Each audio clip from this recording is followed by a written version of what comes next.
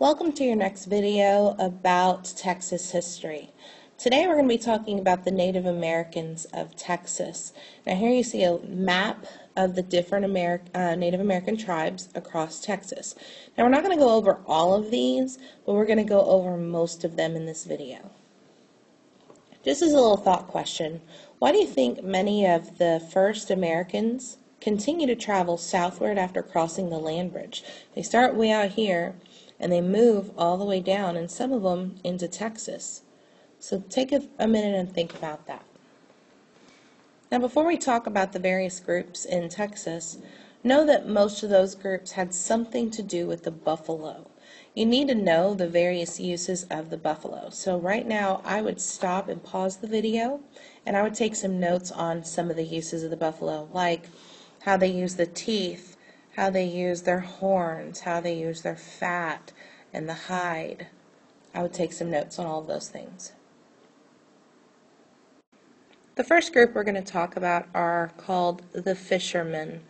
Now they're fishermen because that's where their main source of diet comes from. They're going to be all through this general area right here along the Gulf Coast, from the Trinity River all the way to Corpus Christi.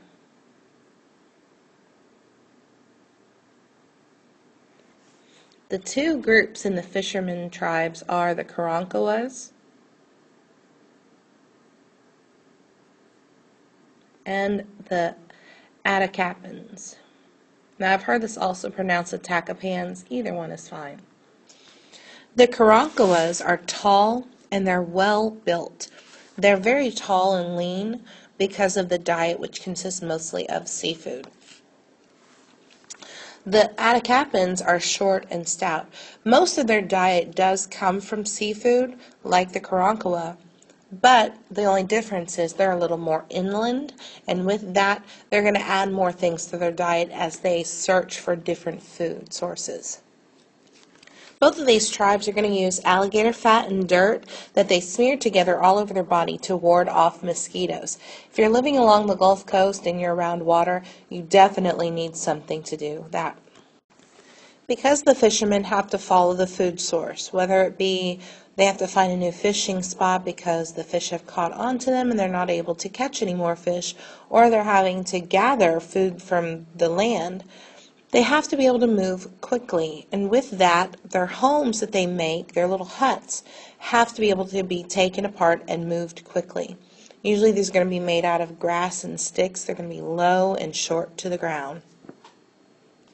The main diet of the fishermen is going to be oysters, clams, scallops, turtles, and fish, but they also gather up certain foods like nuts, berries, and seeds to eat. The next group we're going to talk about are the plant gatherers, which are going to live in the inner section of Texas. These are the Tonkawas and the Coahuiltecans. Both of these tribes are small, well-built people. They also participate and decorate elaborate headdresses for ceremonies that they'll decorate with shells that they find, feathers, and beads that they make.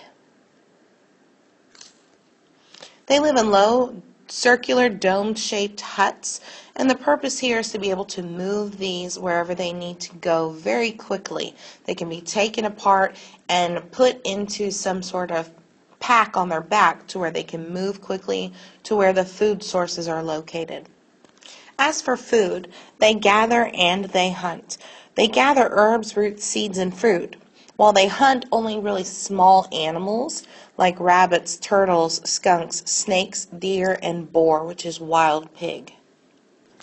Now, one of the interesting things about this group is that when a loved one dies, they go through a 3-month period of mourning where they're not allowed to leave the camp at all during that time. That means food must be brought to them from other community members. That can be really difficult. The next group we're going to talk about are the hunters, the Kiowas, the Lipan Apaches, and the Comanches. You're going to see these guys out here in the mountains and basins region and moving up into the Panhandle region of Texas. They roam consistently through this part of Texas as well into Mexico and New Mexico. Now, the hunters wear clothing made of buffalo hide, tanned buffalo hide, sometimes deer skin if that's available to them, and they decorate it with beads, shells, and feathers that they find. They also use the buffalo hide to make teepees, which is the home that they live in. It's larger than the dome-shaped huts of the central Texas region with the planter-gatherers, but it's large enough to where a large family can live in it. It can easily be taken apart, just like the other dome-shaped hut. The hunter's main food source is the buffalo.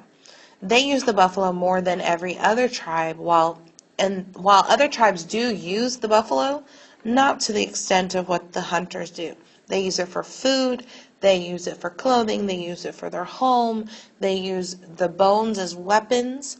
So they are very cautious about what they use from the buffalo, and they use every single part that they possibly can. They also think it's very healthy to drink the blood from a fresh killed buffalo. That's considered a rite of passage and the symbol of being a warrior. An interesting item about the hunters.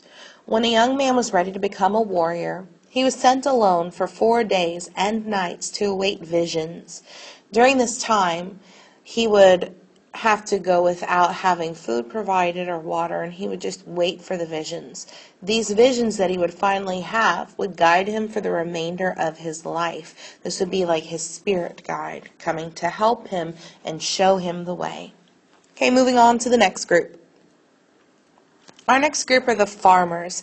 They live in the northeastern part of Texas. Those are the Caddos and the Wichitas. Now I want you to put a star in your notes right here because this group is the most important group for you to know. And the reason they're so important to know is because they're the most advanced. So make sure you have that written down. They are the most advanced group. We'll talk about that in just a moment.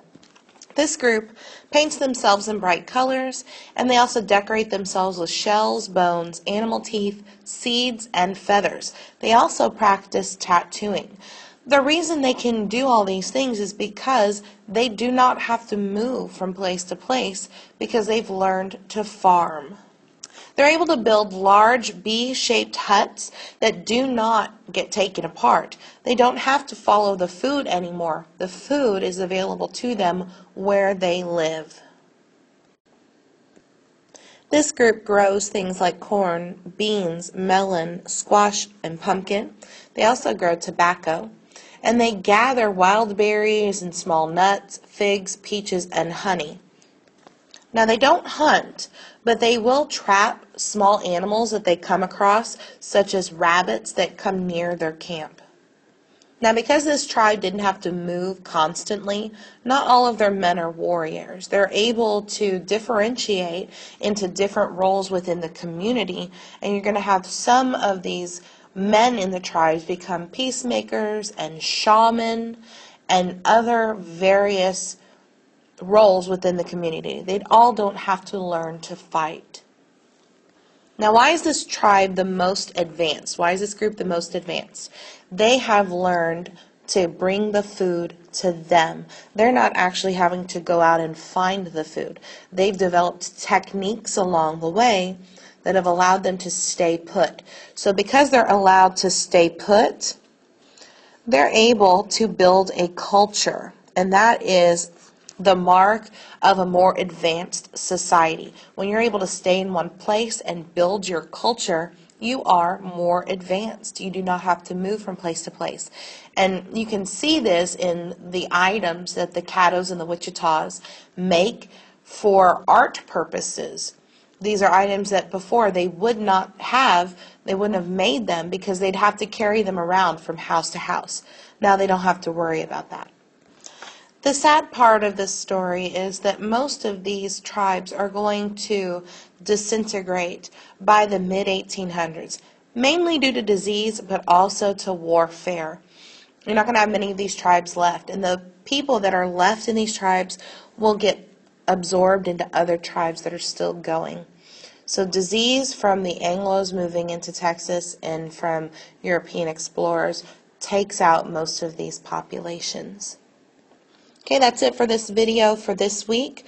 Make sure that you have the notes that you need and that you have a summary created on your whisk and answer the questions. And I will see you next time.